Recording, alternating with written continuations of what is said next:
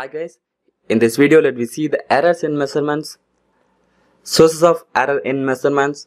In any instrument there is always a degree of uncertainty. This resulting the error.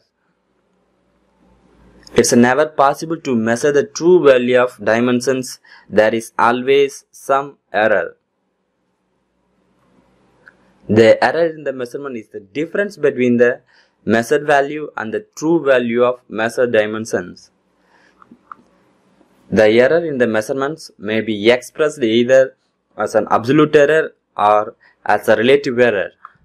This absolute error classified into two types. First one is a true absolute error.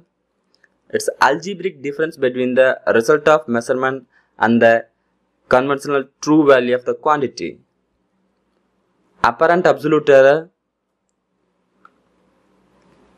It's an algebraic difference between one of the result of measurement and the arithmetic mean is known as apparent absolute error. Relative error. It's a quotient of absolute error and the true value of arithmetic mean for a series of measurement. This is called relative error. Let me see the type of errors in measurements. Errors classified into two major categories. First one is a static error, dynamic error. Then the static error classified into reading error, characteristic error, environmental error. This dynamic error is classified into two categories: systematic error, random error. Then the systematic error classified into calibration error, ambient error, stylus pressure error, avoidable error, and instrumental loading error. These are the type of errors in measurements. Static errors. These errors results from a physical nature of various components of measuring system. This is called static error. There are three basic sources of static errors. Let me see one by one. Reading error. These reading errors occurs due to the carelessness of the operator. These do not have any direct relationship with the type of errors within the measuring system. This happens only the carelessness of the operator.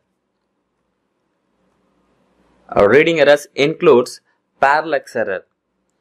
Parallax error arises on account of pointer and scale not being in the same plane.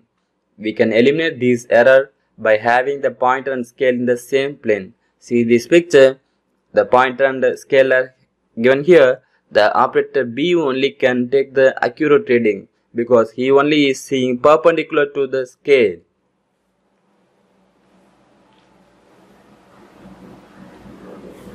Another two persons are seeing the scale from sum of angle of inclination, so they cannot take the accurate value. See this, the person B can take the accurate value along the line, the person C can take the value as 20 point something, the person A can take the value of 17 point something. So this is called parallax error. Wrong scale reading on wrong recording of data, inaccurate estimate of average readings, incorrect conversion of units and calculations. These all are includes in the reading error. Characteristic error. It's defined as the deviation of the output of the measuring system from the theoretical predicted performance or the nominal performance of specification. This is called characteristic error. Linearity errors, repeatability, hysteresis, and characteristic errors if theoretical output is straight line. This all comes under this error. Calibrations are also included in characteristic error. Environmental errors. These errors resulting the effect of surroundings such as temperature, pressure, humidity on a measuring systems. It can be reduced by controlling the atmosphere according to the specific requirements. Thanks for watching. Subscribe and share with your friends.